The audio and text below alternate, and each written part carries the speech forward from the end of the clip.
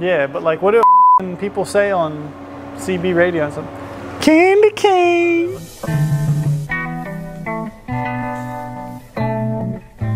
What's up guys, Eric McGray here from Various Engineering here today to show you how to take one of these and make it into that.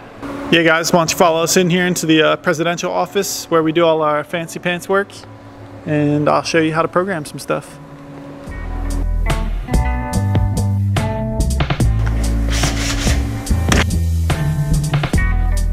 Alright, so here we are in front of the workstation in the office where we've got NX in front of us here on the screen, and I have the finished design. And basically what I'll do with this is to create a program.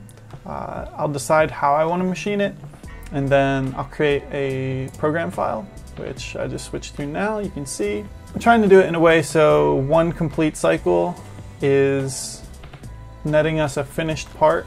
So we'll have the first operation done on the left side vise, and then the second operation done on the right side vise. You can see we're starting out with our blank geometry. I've got it around the first part here. We'll machine all the features that we can, or all the ones that make sense over here. Then we're going to go ahead and flip it over, grab it with some soft jaws, and then you can see the soft jaws are marked here for the part number, so we know which part these soft jaws are for. And then we'll go ahead and do the cutting operations to finish off that part. And then once that cycle is complete, like I said, this part comes out, this part moves over here, and new blank comes in on this side. Yeah, this is basically a setup. This is you can see all the geometry that I use here, and then over on my other display I've got, this is a finished program, so you can see the list of all these toolpaths that make up the program which completes the part. If I go ahead and let's say display on, oh my god, look at this guy. So I'll just, to make it easy, I'll just display this over here, so that way we don't have to keep switching screens. Yeah, we've got our first roughing operation here, the adaptive milling, and then it goes ahead and without doing a tool change, it'll just jump right to the second one to save some time. And then we just continue cycling through. You can see all the different operations. So, and then if I go ahead and click that, you can see the tool positioned right above the part there that's going to do that. All right. And then same here, we've got those slots being cut. You can see it just works its way back and forth, switching tools as it needs to. Right? And then that completes a part. One cool thing about this is I can actually see the part on the computer, like after cutting, before cutting anything. So I can identify areas that I might have missed, or something that I cut that I shouldn't have, something like that. So let's go ahead in our geometry view here, and I can just show you that real quick. So for example, if I hide my parts, and let's hide the material as well, and then we can go back, and I should probably hide some of these faces here. Okay, and then we can go back here. So if I just wanted to show you what the workpiece looks like, so then we can take a look, and you can see it's cutting away.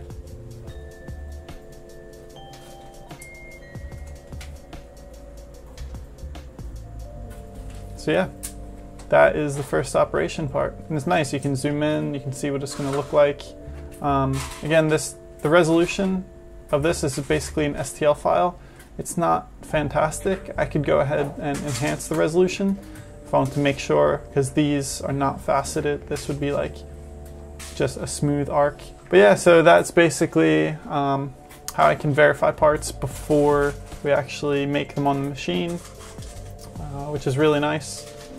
And yeah, I mean, I guess that about sums it up for this. There's kind of a lot to programming stuff. These are some really simple parts, so there's not a whole lot to this. But if we just open up this operation here, all right, so as you can see here, there are just a bunch of parameters that you can change to get things just the way you like them. So, and that's true for pretty much every operation. Most of the time I have templates set up with some pretty good defaults based on the standard tools and the materials that we use. But yeah. Alright, well, that's basically programming part, kinda. So now you get to see a little bit of that, and that's about all for these pedal spacers. So yeah, over here we're making some pedal spacers today. We got the UMC 750 SS by Haas here. Not really using much of the 5-axis on these parts, but what we do have going on is we're making first stop in the left side vise, and then we flip that guy over to do the second op over here. So that way every cycle we're getting a finished part coming out. There's your part number right there. So super simple operation. Figure I'll just show you what we got going on. I'll loosen that boy. Loosen that guy over there. Clear that out real quick. And we got our finished parts just getting stacked up over here.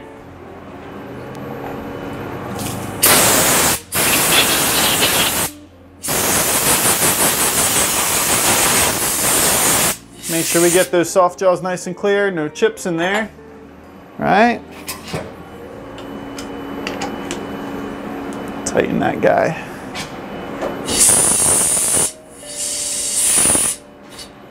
And then we take a piece of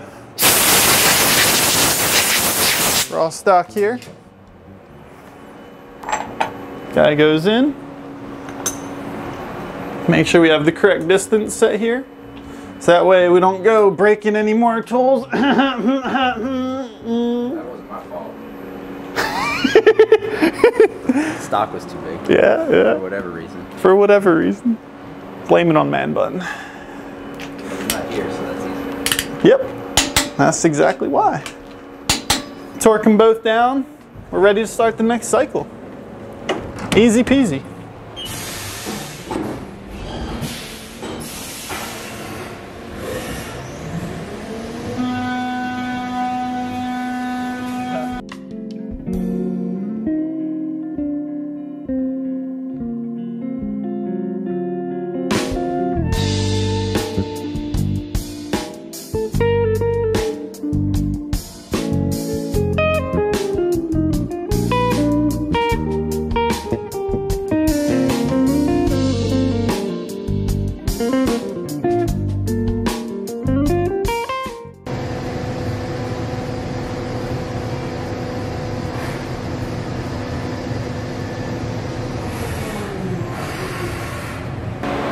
Well, thanks for watching, guys. I appreciate your time. We really enjoy what we do here. I get a lot of satisfaction from making things, going from design to programming to making stuff to getting it on the car and finding out how you like it. So go ahead and tell us in the comments below. Be sure to like and subscribe, and we'll catch you later on social media. Peace.